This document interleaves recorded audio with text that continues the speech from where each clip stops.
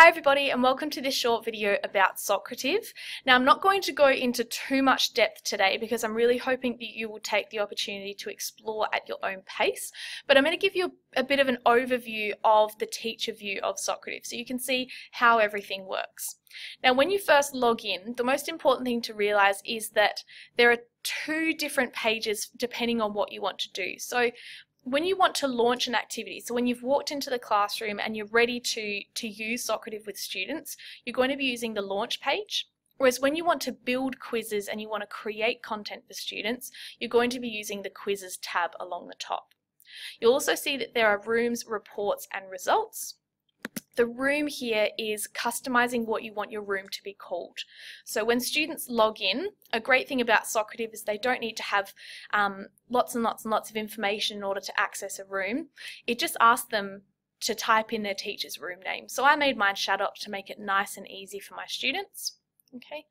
The next page here is reports, so you can always go back and download a spreadsheet of student reports, which is really powerful. It's great to do before interviews.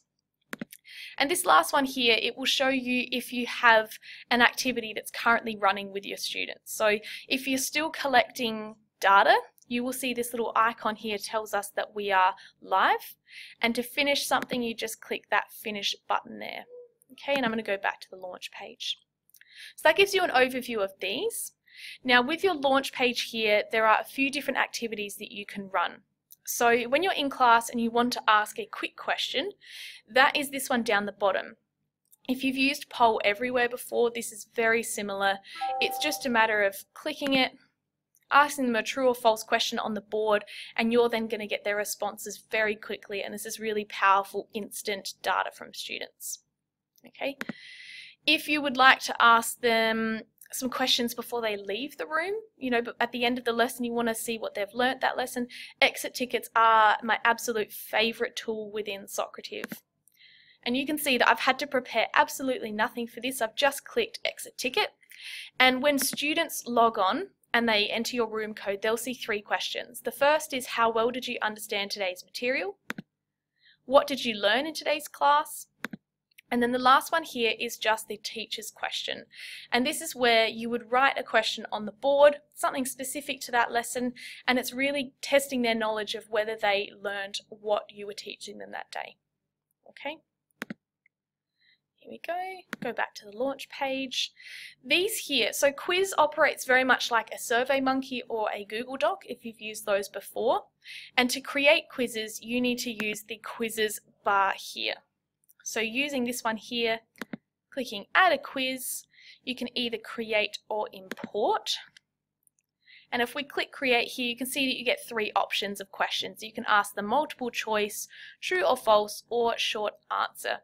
And it's really powerful too because you can auto mark these as well. So when typing in a multiple choice question, you can decide which of those is correct, and Socrative will auto mark that for you. Alright, let's just go back to launch if it will let us. Save and exit.